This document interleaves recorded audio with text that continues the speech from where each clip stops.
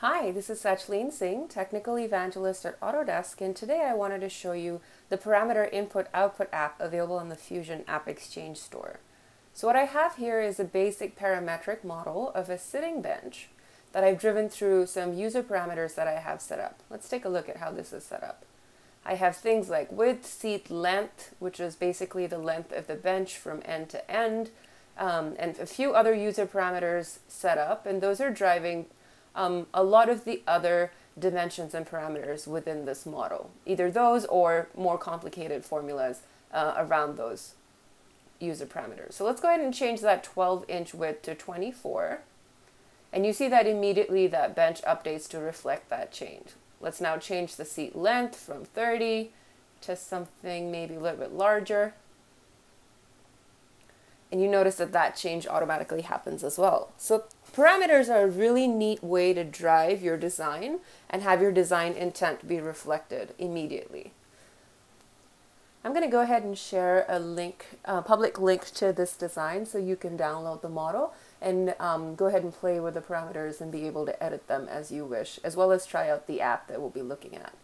Let's take that model back to its original dimensions. So in addition to the parameter table, there's an Exchange app that's in the Autodesk App Exchange Store that's available for Fusion 360 to be able to do the same thing through a CSV file. So to access the App Store, I want to go to Add-ins and Autodesk Exchange Apps. And that will basically open a web browser for me, which will list all of the apps available for Fusion 360. Typically, it shows me some featured apps and the most popular apps on the home page, but I want to be able to go to see Show All.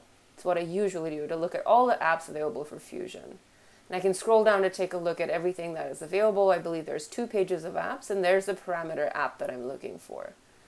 All it does is it exports a CSV of the parameters that you have set up. You could change them in the CSV, save it, and re-import it, and it edits the model based on the import. So I'm going to go ahead and download this app from the App Store. It's a simple download. I'm using Chrome, and then you could run it. It takes a minute to install, relaunch Fusion, and you're good to go. I already have this installed, so let's take a look at it. I could either access it right through the top menu or within the Modify drop-down.